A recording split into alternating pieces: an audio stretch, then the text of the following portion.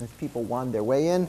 I'm going to give about a half an hour to a 35-minute lecture today, and then we're going to do the CUE guide forms. So last time we showed, if we had a ring R, that we had the following implications. This is a domain. That R is Euclidean, which meant we had a size function, R minus 0 to the positive integers, so that you could do a division. Could always do a division of B by A so that delta R was less than delta of A, so that we had a Euclidean algorithm in the ring. That implied that every ideal I in R is principal.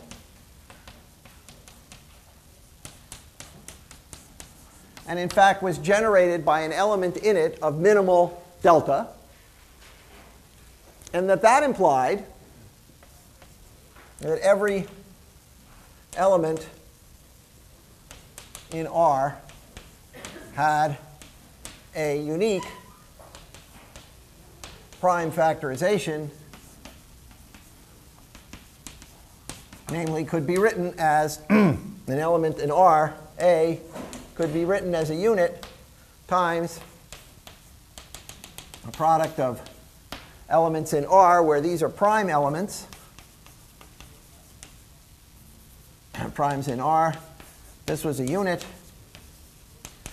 And that this factorization was unique up to multiplication of these primes by units, so that the element A determined these prime factors. So remember that an element is prime, P in R is prime, if and only if the principal ideal generated by P is a non-unit ideal. So it's a non-trivial ideal. It's not equal to R, but is maximal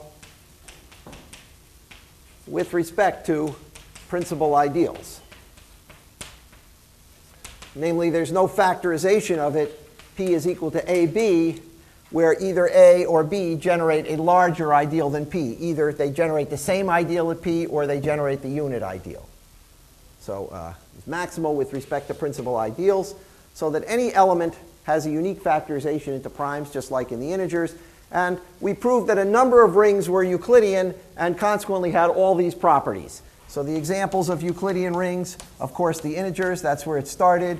We showed that polynomials over a field were Euclidean, where this function was the degree of the polynomial. And then we showed at the end that the Gaussian integers were Euclidean, so every ideal is principal, and we had this factorization. Next time, we're going to look more closely at what are the primes in the Gaussian integers. When you have this theorem, it's only valuable if you really know what the primes look like. So in this ring, they're the usual prime numbers. In this ring, they're what we call irreducible polynomials. Here is prime. Here it's an irreducible polynomial. And next time, we're going to find out what the primes look like in the Gaussian integers. But we did these implications. And then at the end of the lecture, I gave an example of a ring which did not have these two properties. Namely, first of all, the ideals were not necessarily principal, and that implied that R wasn't Euclidean. And the example of a ring, so this is another way of stating this, by the way, is that R modulo P is an integral domain. Because that would say if you had a product in here that was 0 and a product that was in here that was 0, you'd have something like A bar times B bar is congruent to 0 mod P.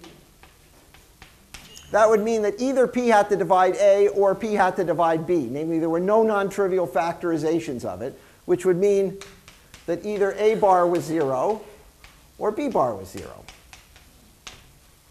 So a prime element is 1 such that when you mod out by the principal ideal, you get an integral domain. Now, the way we showed that there were ideals that were not principal was if this ring is not a field, then there are non-principal ideals. So let's make an observation. If R mod P is not a field, then there exists an ideal I which is lying between P and R. So if you can find a prime element so that this is a domain but is not a field, that means that this quotient ring has more than two ideals, right? We proved the field was one where it had only two ideals, 0 and the whole ring. If there are, remember about the isomorphism theorem, the ideals of this ring are exactly the ideals of R that contain P. So there has to be a non-trivial ideal that lies between P and R that creates a non-trivial ideal in this quotient ring, if it's not a field. Now that ideal can't be principal, because by the definition of being prime, this thing is maximal with respect to principal ideals. Nothing contains it that's an actual principal ideal, because that would give a factorization. So if you're in the situation where you're able to identify one of these quotients by a principal ideal, which is a domain but not a field, then you cannot have this property that every ideal is principal. Okay? And we gave an example of this. Example where the ring was polynomials over the integers and where the prime was x, and then R modulo the ideal generated by x we showed was isomorphic to z, and that's a domain but not a field. And I gave an example of an ideal I that contained P, namely you take the ideal generated by x and a prime number like 2 that contains the ideal P, but it's not equal to R because it's the kernel of the homomorphism that takes an arbitrary integral polynomial, takes its value at 0 mod 2. So this is the map. R goes to z mod 2 that takes f of x to f of 0 mod 2. Namely, it takes it to the mod 2 reduction of its constant term. And there are polynomials like f of x equal 1 that is not in this ideal. Okay? So we gave an example of a ring here, which was certainly not a principal ideal ring, because it had a non-trivial ideal which wasn't principal, and consequently could not have a Euclidean algorithm. But at the end of the lecture, I told you that in fact it does still have unique factorization, that this is a weaker condition than either of these two. So I want to show you that to you today because that's a really great result of Gauss's, and it's what we use to factor polynomials even over the rationals. So that's what I'm going to show you today.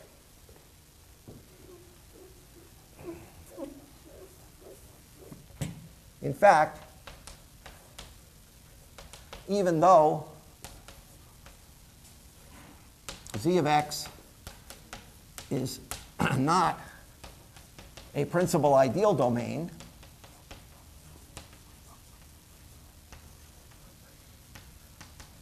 it has unique factorization. And we'll say what the primes are and everything.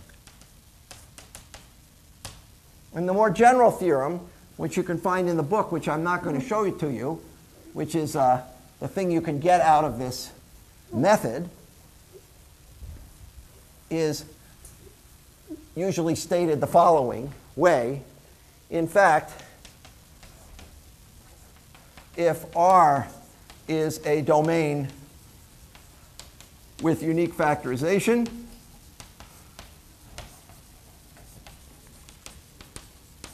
into primes, so is the ring of polynomials over R. That's you see, Z has unique factorization.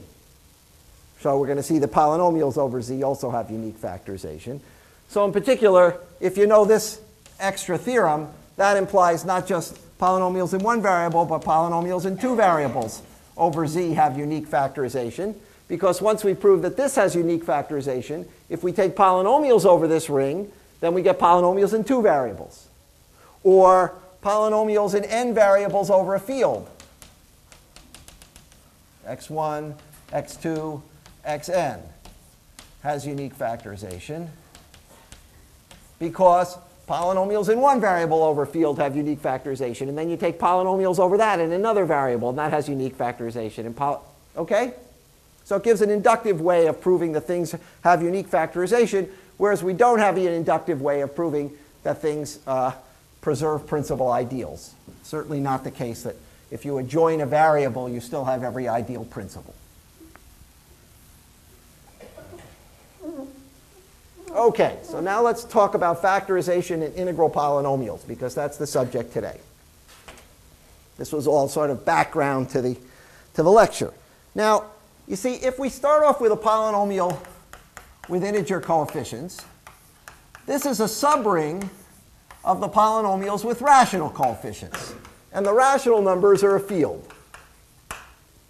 So if we forget that we're in this subring and we just look at the element here, we can certainly factor it into irreducible polynomials. So we do that. We write it as a unit times p1 of x, pk of x, a factorization in q of x. So these polynomials are monic, irreducible polynomials in q of x. There's no problem with that. We just think of ourselves in this larger ring that has unique factorization. And this is a unit which is a non-zero rational number. And that factorization is completely unique because this is so this ring is a principal ideal domain. It's a Euclidean algorithm domain, so it has unique factorization. The problem is that first of all, this rational number might not be in this ring if it's not an integer. And secondly, there's no reason that these monic polynomials in the factorization have integral coefficients. So for example, if I took a stupid polynomial like 2x plus 1, which is a perfectly nice polynomial with integer coefficients, right? And I wanted to write it in this unique factored form, I would write it as 1/2 x plus 2. Oops, sorry. Let's try that again. 2, there we go. 2 times x plus 1/2. Excellent. Because here I have to have a monic polynomial. Now that's irreducible because it has degree 1. Here would be my c. That looks pretty good. But this isn't good at all. This isn't an element in z of x. So the problem is these factors not be in z of x. And this itself is an irreducible element. This is a prime element in z of x, it turns out. And the problem is that it's not monic. You can't make it monic and stay in z of x. So what we need to do is somehow have a replacement of the notion of a monic polynomial that allows us to do some factorization like this, but to ensure that these things are actually have integral coefficients. So the analog of a monic polynomial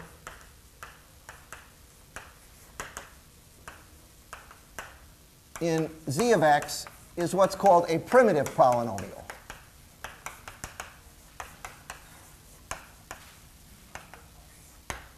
So a primitive polynomial, I'll call those things like f0, has the following form.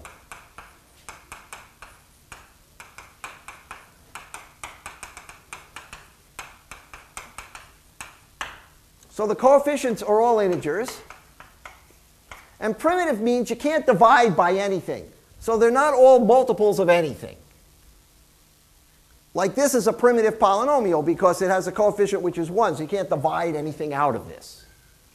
So what primitive means is that the greatest common divisor of all the coefficients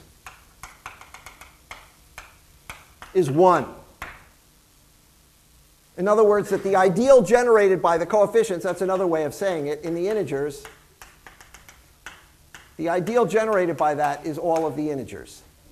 Ideal generated by coefficients. Because if the ideal were smaller, that would mean that there was some number that divided all the coefficients and you could divide out. Now, if you think of this condition, you could still preserve that condition if you multiplied the polynomial by -1. So if I took this polynomial and I wrote it as -1 times -2x minus 1, this would still look like a primitive polynomial. Right?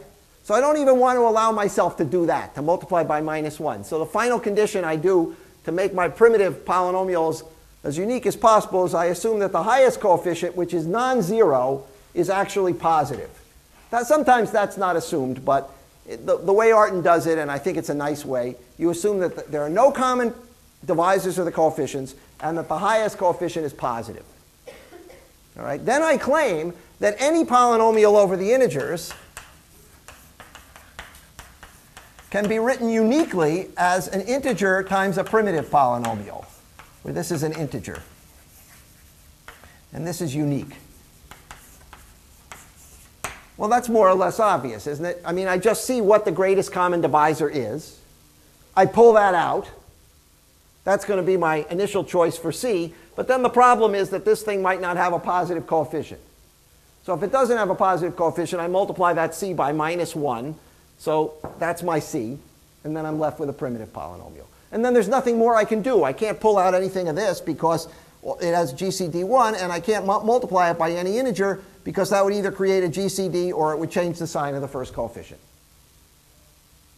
So this is already primitive, but if I had a polynomial like 6x squared minus 3x plus 9, then that would be written as 3 times 2x squared minus x plus 3. And this would be the C, and this would be the F0, because all these coefficients were divisible by 3. Okay? Now, what's cool about this, what's particularly cool about it, is that not only do I have such an expression for an integer polynomial, I have it for a rational polynomial.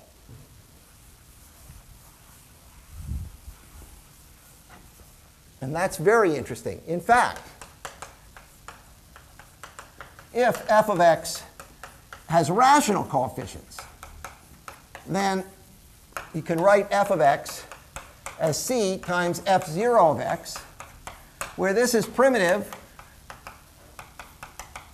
in z of x, and this is a rational number,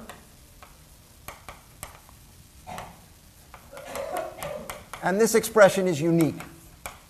So that any rational polynomial determines a primitive integral polynomial and a rational number, just like any integer polynomial determines an integer and a primitive polynomial. So let's see how that works. I just start with my rational polynomial. That has only finitely many coefficients. Each coefficient has only finitely many denominators in it. So there's an integer that I can multiply f of x by a large integer, n, so that n times its coefficients are integers for all I. So n times f of x is in z of x. Okay? And then I write that uniquely as d times f0 of x, where d is an integer and f0 is primitive polynomial. And then I've got an f of x written as d over n times f0 of x. So it's written as a rational number times a primitive polynomial. Okay? And then the only thing you have to do is check that this is unique. It's more or less obvious it's unique. I'll let you take a look at the proof of the book that it's a unique decomposition. But I mean, it's more or less clear that what we get here, f of 0, is unique, because if we multiplied by a bigger n, we would just pull that amount out of f0. Okay? Now, what's cool about this, and this is very important as we're going to see, is that you can tell from this decomposition when your polynomial is integral and when it isn't. And that's part of unicity. In fact, f of x is in z of x if and only if this constant is in z. This constant, by the way, is called the content. That's an expression of Gauss's. We're just redoing some of Gauss's work on polynomials. So you take any rational polynomial, you write it as a rational number times a primitive polynomial, and then you find that the polynomial is integral if and only if that constant is an integer. Well, let's see why. If the polynomial is integral, then it's clear the constant is an integer. You just divide out by the greatest common divisor of all the coefficients. So that part is easy. Now, on the other hand, if the content is an integer, then this expression is an integer polynomial. Okay, so we just did it. Okay. Okay, now, here's how I'm going to do this factorization in Z. Very cool. I take this factorization in the rational numbers, and I replace all these irreducible monic polynomials by their primitive parts. So I write this as C times C1, P1, I'm calling it 0. Let's call it Q1 of x times C2, Q2 of x times CK, QK of x. So I rewrite that as D, which is the product of the C's and all the C1 through CK, times Q1 of x, QK of x, where these are now primitive polynomials which are irreducible in Q of x, because they're just scalar multiples of these irreducible monic polynomials. So each monic polynomial I write as a constant times a primitive polynomial, just like I did for that example, this 2x plus 1, which I've written as 2 times x plus a half. I would have started by this x plus a half and written it as a half times 2x plus 1. So this would be a typical conversion. If P1 were x plus a half, I'd write it as a half times 2x plus 1. So I pull out these rational numbers, C1, C2, CK. I pull them all into the constant D, which is C times C1, C2, up to CK. And then I'm left with primitive integral polynomials, which themselves are irreducible in Q of x. Yeah?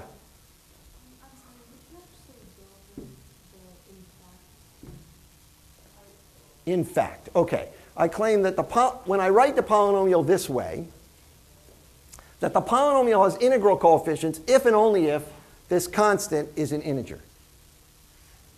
Okay? If the constant is an integer, this has got integer coefficients. So if you multiply a polynomial with integer coefficients by an integer, you get an integral polynomial. Okay, so that's this direction. If the polynomial has integral coefficients, right, then we saw that it could be written as an integer times a primitive polynomial by taking this integer, which is the greatest common divisor of its coefficients. Since this expression is unique, that shows that if you start with something integral coefficients, you get an integral content. So that's why you can tell whether your polynomial has integral coefficients just by looking at its content in this factorization. Yeah? Why do we have a field that is guaranteed CI? No, I didn't say it was an integer. Oh, absolutely right. It's in Q. No, absolutely right. First of all, this could have been in Q. Secondly, all of these could have been in Q. So far what we've got is we've shown that any integral polynomial can be written as a rational number times a product of primitive polynomials which are irreducible as rational coefficients. We're getting there. We're not there yet. By the way, I'm going to show you that this is an integer, but I haven't done it yet. So far, we're just here. Good point. Okay, now here's Gauss's great lemma. Gauss has a lot of very famous lemmas. There's another Gauss lemma that goes into the proof of quadratic reciprocity. But here's his lemma on polynomials.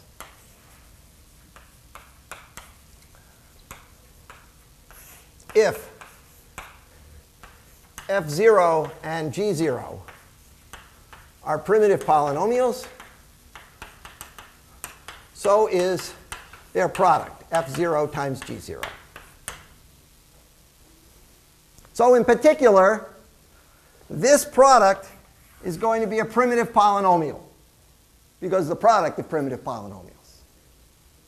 Now, because I don't want to leave you hanging, I'll show you that this is an integer. Because I've written f of x as a rational number times a primitive polynomial. But that expression is unique, and f of x is an integral polynomial. Therefore, this has to be an integer. Brilliant, huh?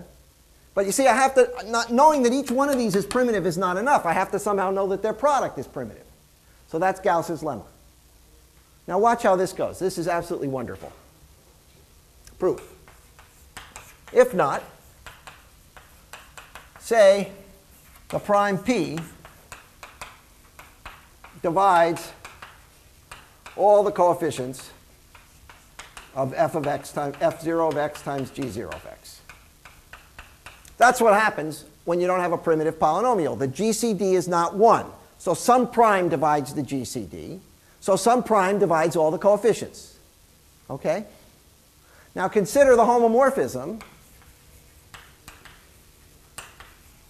The ring homomorphism that takes polynomials with integer coefficients to polynomials with coefficients mod p.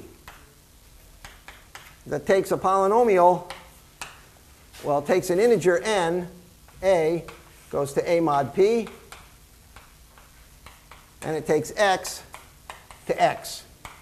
So it just reduces the coefficients mod p. It takes a polynomial summation of an x to the n goes to summation of an bar x to the n, where this is the coefficient mod p. That's a homomorphism, because I told you what it does on the integers, and I told you what it does on the generator, and then you just extend multiplicatively. That says, if a prime divides all the coefficients of this, that says that the image of this polynomial under this homomorphism is 0.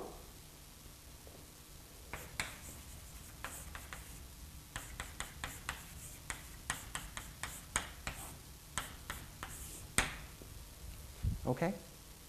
Which means, because this is a ring homomorphism, that the product of f0 bar and g0 bar is 0, because the image of the product is the product of the images. Okay. Now what's wrong with that? Why? Because this ring is polynomials over a field. Remember, Z mod p is a field. So this is an integral domain. And here we have the product of two elements is 0. So that implies that either f0 bar equals 0 or g0 bar equals 0. And that contradicts the fact that these polynomials are primitive, so that no prime divides all their coefficients. So this is a really great argument in Gauss. Of course, it was before there were rings and homomorphisms or anything like that, so he had to do it from complete scratch. Okay? So that's Gauss's lemma. And that tells us we're almost done here. It tells us that now we have a factorization where, since this is primitive, this is actually an integer. And now I'm going to show you another cool thing that Gauss discovered, which is that these polynomials, well, if they're irreducible in Q of x, they're also irreducible in Z of x. Right? I mean, if I could factor them in the integers, I could have certainly factored them in the rational numbers. Right? So that these things cannot be factored any further in the integers. So they're prime elements of the integers. So to obtain a prime factorization, all I have to do is further factor this integer, which I do into normal primes. So I write that now as plus or minus p1, p2. These are normal integer primes, pl, times q1 of x, qk of x, where these are integer primes, which are certainly prime in z of x. And these are primitive, irreducible polynomials in z of x. And this is a decomposition of an arbitrary polynomial into prime elements in z of x. And a little more work, not too much, which I'm not going to do here, but you can read in the book, will show you that this decomposition is unique, and that's the factorization. Any integer polynomial determines first a set of primes which divide its content, which is the prime factorization of the content. Factorization of the content of f of x. And then it determines a bunch of irreducible primitive polynomials, which in some sense correspond in a one-to-one way to the monic factors of its factorization in the rational numbers, and you've just sort of cleared out their denominators and made them primitive. They have the same degrees, etc. So the factorization looks very similar to what it does in the rational numbers, except you pull out this integer content, and that's the completion of it. Now, you may say, well, why worry about factorization in z of x at all? And the reason it's easier to prove polynomials in z of x are irreducible than in q of x. And it turns out there's another thing that the polynomial's irreducible in z of x if and only if it's irreducible in q of x. And the reason it's easier to prove that polynomials are irreducible is because we have the benefit of this homomorphism. You see, if you have a homomorphism like this, and you want to test, is something in here irreducible, you can take its image in here. If you can't factor the image in here, you certainly couldn't have factored the image in here. Namely, if you have some polynomial here that you want to study, and you have it factored as m times n, then when you take f bar, that's m of x times n bar. These have the same degree as m and n, assuming you've done some factorization where the highest coefficient isn't divisible by p. And so if you didn't have any factorization in this ring, then you couldn't have had a factorization here, and it would have been irreducible here. And here it's easy to check whether things are irreducible because you only have finitely many polynomials of each degree to try. So if I have a polynomial of degree 4 with coefficients in the field of 2 elements, I only have to see whether it's divisible by things of degree 1, 2, and 3. And I can list the polynomials of degree 1, 2, and 3 over the field of 2 elements because the coefficients are just 0 or 1. Whereas I can't list the polynomials up to degree 4 in here, let alone in the rational numbers. So a polynomial of degree 4, I might have trouble factoring the rational numbers. But if I multiply it by an integer, get it to the integers, and then I reduce it modulo a prime, and I discover that it's irreducible there, then it was irreducible back here. So it's easier to prove polynomials are irreducible in z of x as you can check irreducibility in some image. And you can't map q of x to this because p is not a prime of q of x, but you can map z of x to it. So I'll give you one example of that.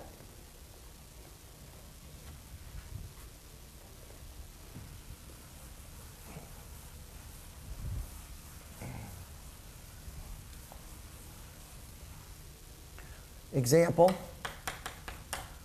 And the book does many others. Let's see if I can find a good one. Oh, I don't seem to have a good example. Oh, I don't know. Let's take x cubed plus x plus 1. That's f of x. Is irreducible. Proof. Look at the image in z mod 2 of x. Does it have it factor f of x is, say, m of x times n of x? Well, this is of degree 3. If I had a non-trivial factorization, one of these things would have degree 1, one would have degree 2. Okay? I mean, you have to add up to degree 3. So if it factored in z mod 2 of x, one of these would be of degree 1, so it would look like x plus a, and then it would be x squared plus bx plus c. Okay? Which would mean that I'd have a root of the polynomial in the field of 2 elements. So then f of minus a is equal to 0 in z mod 2. So if you had a factorization, you would have had a root.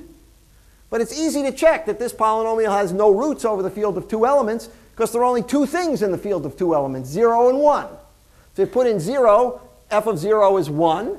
And if you put in 1, f of 1 is 1 plus 1 plus 1, which is 1. So this doesn't happen. Therefore, there's no factorization. Now you might say, well, what about a polynomial of degree 4? Yeah, what about a polynomial of degree 4? I don't know. Let's try a polynomial of degree 4 and see if I can hack it.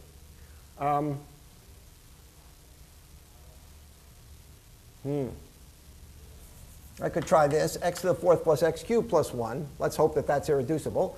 Well, we could look at the image in Z mod 2 of x. It certainly doesn't factor as a degree 1 times a degree 3, because again, it has no roots. 0 and 1 are not roots. On the other hand, maybe it factors as a degree 2 times a degree 2. Okay? So, again, these degree 2 have to be irreducible because I have no roots.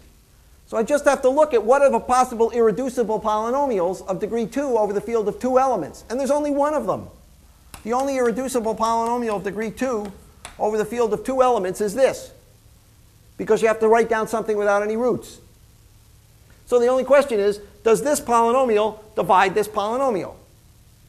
The answer is no, because the only possibilities, if it divided it, you'd be left with something else of degree 2.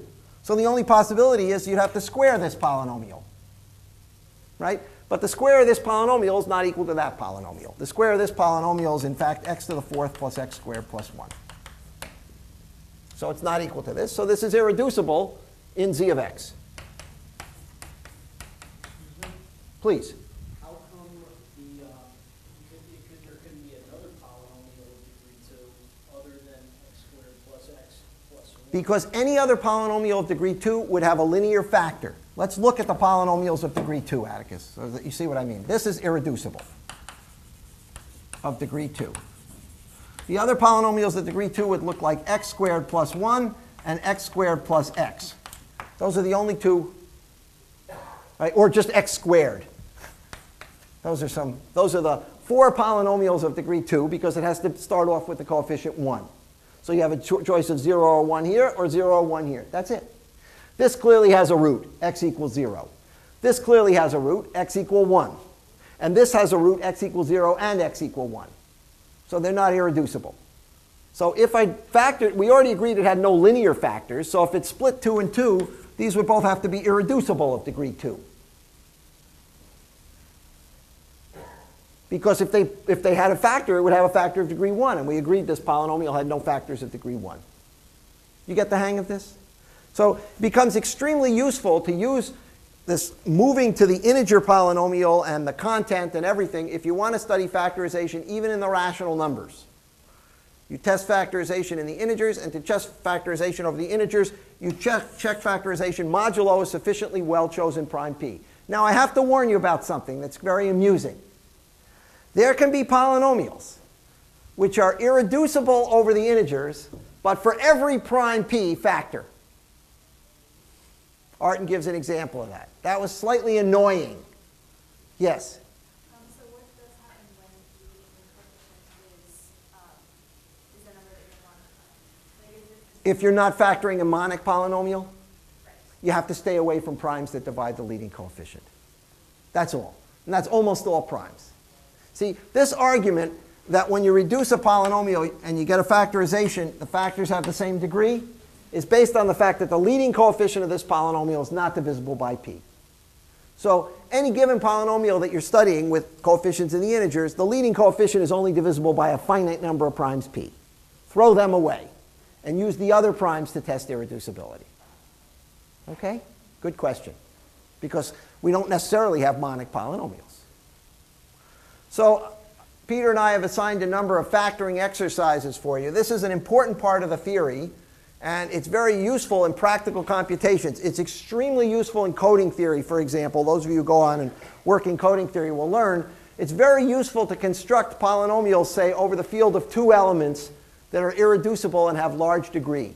One of the leading conjectures that's never been proved is that, first of all, it's known that there's an irreducible polynomial of every degree. That's not obvious, right? I mean, we just got lucky in quadratic polynomials. There was just one that was irreducible. But it's known from the theory of fields there's an irreducible f of x of any degree. What would be very useful in coding theory is to prove that you could always make an f of x that looked like this. A trinomial, namely with only 2 other coefficients. Is there an irreducible trinomial of every degree over the field of 2 elements? People have checked it, I don't know, up to degree 10,000, maybe 100,000. I don't know what the current rate of computation is. No one can prove there's always an irreducible trinomial. From the point of view of coding theory and making computations of sequences, this would make life a lot easier. Actually, it would look like this, because the non-zero coefficients in the field of two elements are just 0 and 1. So this is just the beginning of a fabulous theory, but I want to do a little bit more on the Gaussian integers and about integers in quadratic fields. So I'm going to stop with polynomials here. That doesn't mean you should stop with polynomials here, but I'm going to stop in this course. When you take 123, you're going to learn all about Galois theory, and Galois theory is just the study of polynomials in one variable with coefficients in the integers. That's it. That's a good way of saying it. But what I'm going to ask you to do now, if you can, is to take the rest of the class to fill out the CUE guide. So I discipline professors vigilantly on the basis of their low scores on the CUE guide. So I don't want you to have me discipline myself. That would be very bad. I'll ask you to pass them out, and while you pass them out, I'm going to make a little announcement. So you're supposed to fill out, who's Professor A, who's section leader A, etc. So I am Professor A on this form. You should use a pencil if possible. If not, a black pen. Do not use red ink. So Professor A happens to be me, and your section leader happens to be Peter Green. That's on the back. We don't evaluate the TAs, even though they've done a fabulous job. So please take the rest of class to take time. I really do use these things enormously. I'm going to probably give this next year if I maintain my sanity until that point. And I would like to get your comments on the material covered, the speed, the appropriateness of it, whether you got anything out of this. I can take it. I can take it. Believe me, it would help me. And I also need a volunteer who at the end of the class will collect these and take them back to University Hall, because I'm not supposed to touch them anymore. And neither is Peter. Does anyone have a chance to go back to University Hall later today and can collect them? And thanks. Thanks. First floor of University Hall.